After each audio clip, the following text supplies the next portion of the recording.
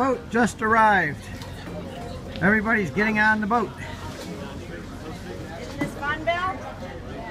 You get on a boat right at the hotel. Isn't that fun? Yeah. So here we go on the boat. We're going to go out on the Sea of Galilee. We're heading to Mass.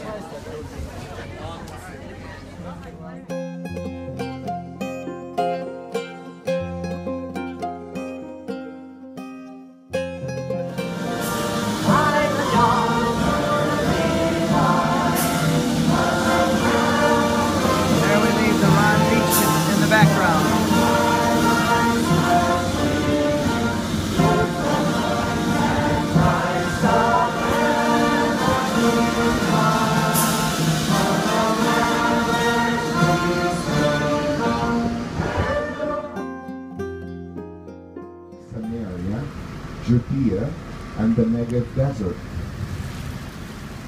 When that happened, or before all of that,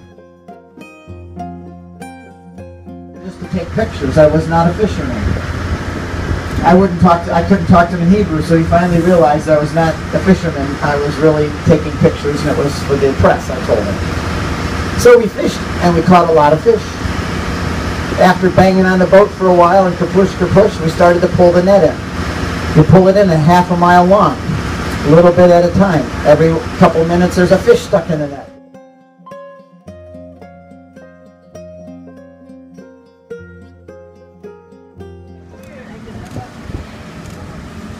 There you go, there's the real deal, folks.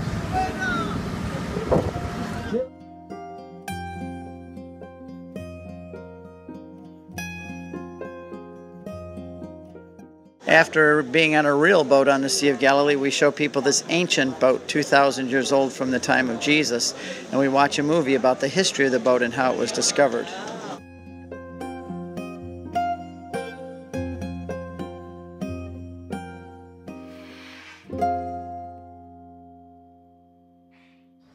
We just arrived at Capernaum to the entrance, and we've now come into the church, the promise of the Eucharist. And we're going to start our Mass right now. Mass will be celebrated here right over the house where Jesus lived with Peter and Andrew. Those are the remains of the house where Peter and Andrew lived. And Jesus lived here for 3 years. And then I'm going to show you the synagogue where Jesus said, "Eat my flesh and drink my blood." Those words were spoken right there in the synagogue here in Capernaum.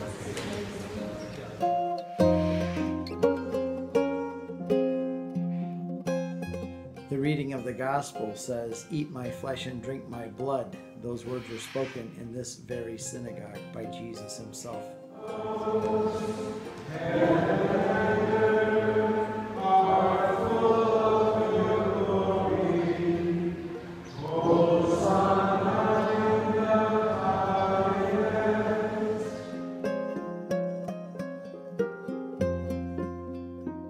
What are you doing? Jesus said, "This is my body," holding up the bread on the table.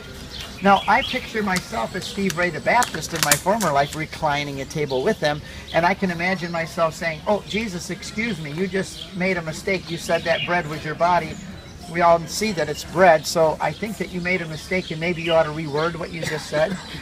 Maybe you ought to reword it to say that represents your body, because, Lord, there's going to be a billion Catholics someday that think you really meant what you just said, that it is your body."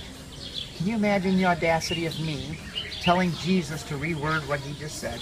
And yet every time as an evangelical I read those words in the Bible, that's exactly what I did, because I had my Baptist glasses on, and when I read it, I read the word represent. This represents my body. That's what I saw through my Baptist glasses. Because my mom and dad gave me a Baptist tradition, a pair of Baptist glasses, that the lens I looked through was Baptist tradition.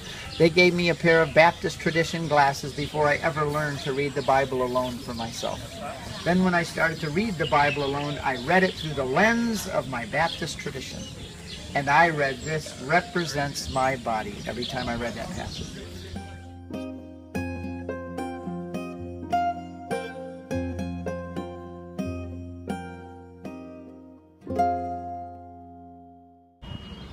Well, we just arrived at lunch.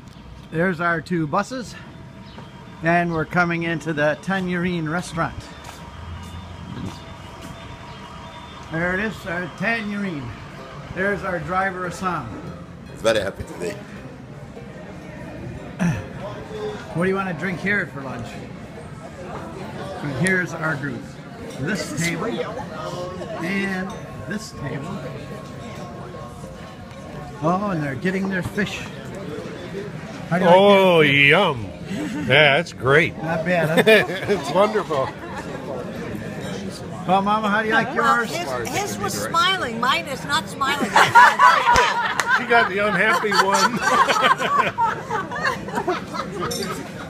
Cooked is not happy. What fish is smiling? So, how are you going to tackle this thing?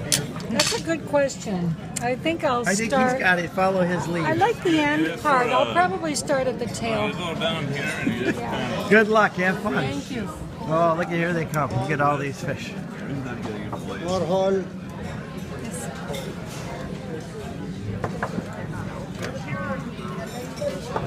Delicious fish. St. Peter's fish. Didn't have the Vatican and all these things. They were just simple, easygoing Protestants. If I could go back and read the fathers of the church, I could prove to Al that the early Catholics, that the early Christians were really Protestants.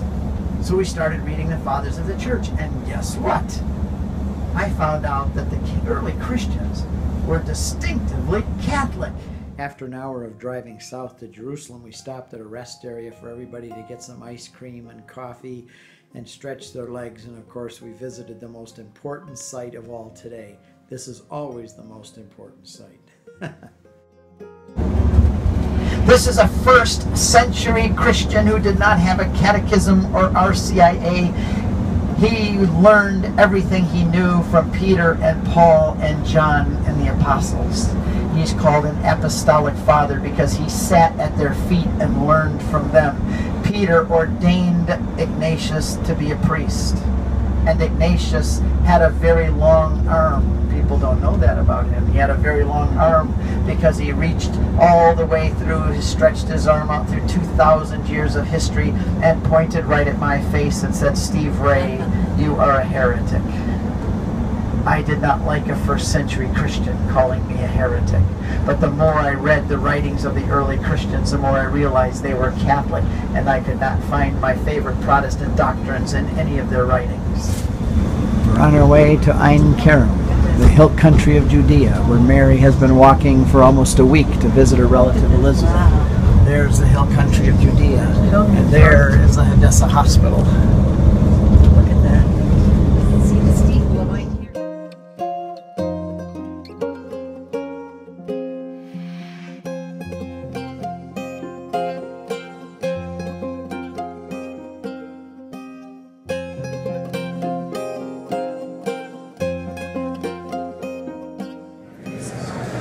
This is the well of the Visitation where Mary met Elizabeth at this well.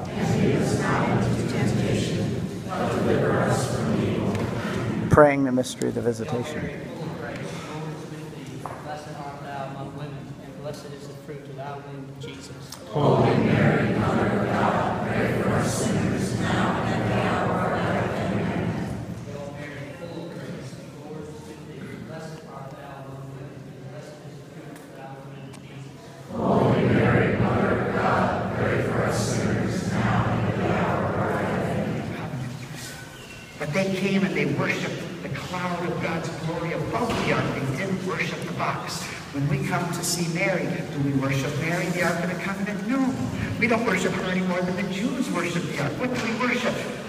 The glory of God in her arms. The glory cloud of God above her.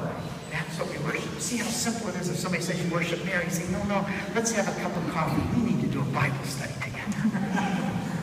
Now, really quickly, these pictures. Look at the one in the middle. We were just there 2 days ago. Wedding of Cana.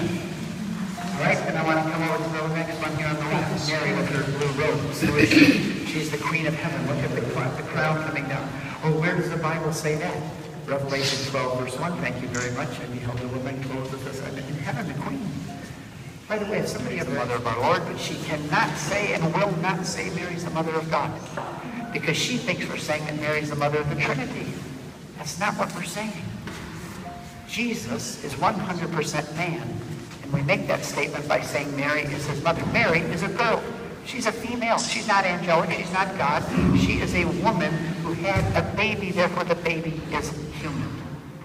But in that statement, Mary is the mother of God, we have to figure that out. Now that means that the person she gave birth to is a divine person, the second person of the Trinity who took on flesh.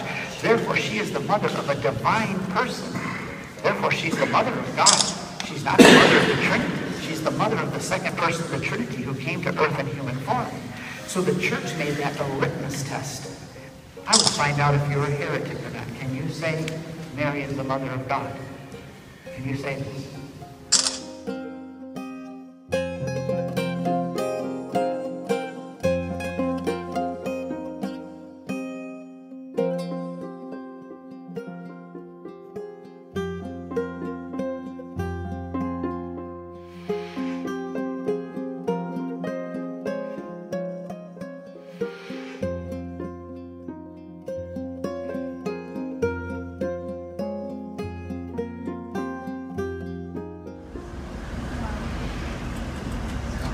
Oh, here we're turning into our hotel.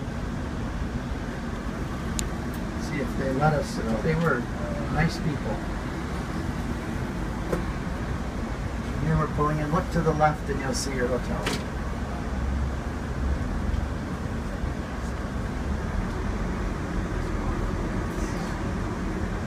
Beautiful, isn't it? Ministries.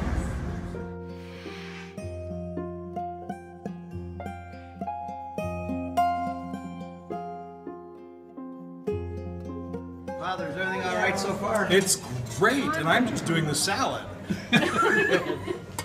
Yeah, it's a nice place. Look at all the desserts here. So we're at the Notre Dame. Here's the dining room. Dinner. Good. Glad you're enjoying it. Here is the restaurant. Here's the dining room where all of our people, that's all our group there. Sitting here, and of course we all have drinks with our meals included. It's okay so far? Very good, very good. Good. These are all free, part of the dinner. Hello, everybody. Hello. And this is George. Hi, George. And this is Maher. Welcome, welcome. Welcome, everybody. And this is our table. Hi, Brady. Congratulations from Grandma in Jerusalem. Say hi to Mom and Dad and Leah and Evan and Grandpa Rod. Bye-bye. After a great dinner, we had confessions in the chapel, and everybody had some free time. Good night, Jerusalem, ready for Bethlehem tomorrow.